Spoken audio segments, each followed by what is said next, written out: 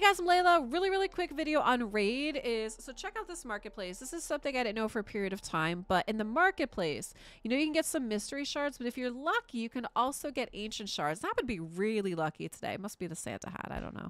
But I actually have 2 ancient shards in here. Now these are always a good scoop up in the marketplace. And also, if you guys didn't know, is that you can get up to, I believe, 5 ancient shards in the market each month, and a lot of times they tend to pop up towards like the beginning of the month, so it's really worth it to kind of get into the market and at least check and see what's available and scoop up these ancient shards when you see them.